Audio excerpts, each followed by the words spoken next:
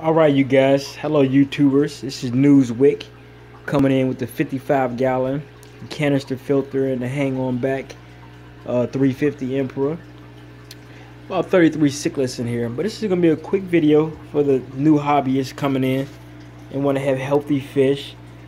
I just want to let you know overfiltration is a must. Overstocking is not a must, but is a must if you want to conquer the aggression. See how my tank is pretty peaceful? All the fish are coloring up and swimming.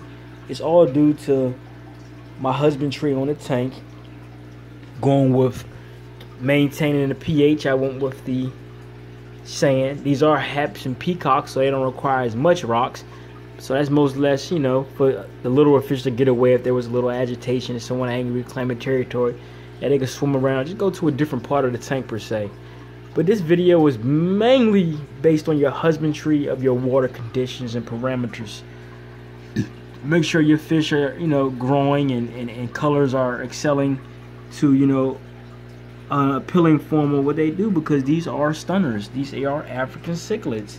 They're not goldfish. They're not saltwater fish, but they do reach colors near there. And it's all due to your water parameters.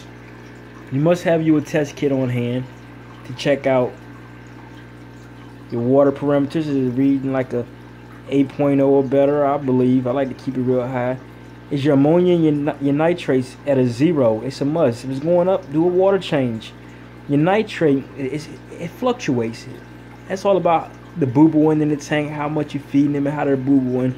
You know, a new aquarium probably struggles at 40 ppms or in that nature, but you want to get it down to like 0 if you can, if you have a you know, aquarium that you're heavily stocked.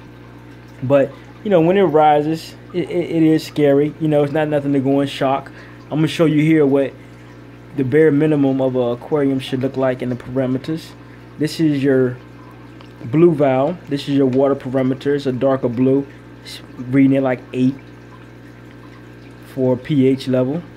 And then you have your ammonia and your nitrates. You see it's yellow. High yellow means 0. That means non-toxic.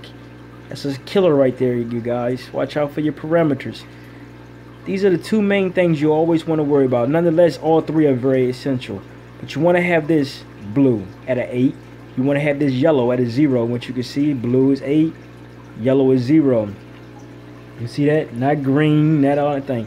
And then you go over to your nitrate, more purplish bottle. It's reading at like a 10, so that's probably like at a 5.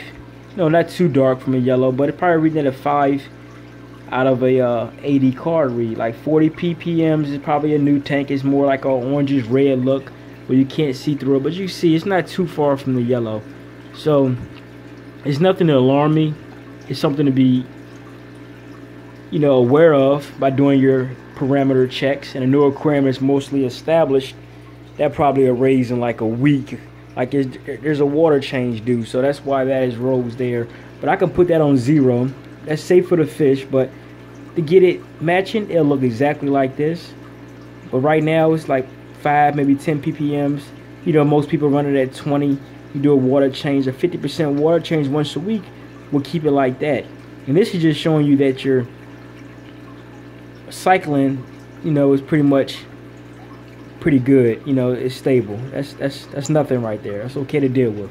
But I'll do a water change and I'll show you probably tomorrow that it'll level out to yellow. But make sure you have a test kit. That's all about this hobby right here and what I wanted to talk about. Make sure you know what's going on in your aquariums at all times. Check your water parameters, your pH, check your ammonia and your nitrates.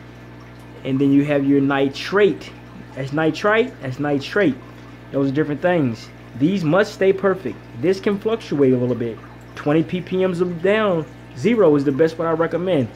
And that's easy to fix. It's all about doing a water change. And 50% will take it up, knock it down about 10, maybe 20 ppm. So if a 5 ppm is rising like that, a 50% water change will make that yellow. No problem. And your fish will be as happy as this here. And that's what it's all about, you guys. African cichlids is not hard to take care of. They're fun.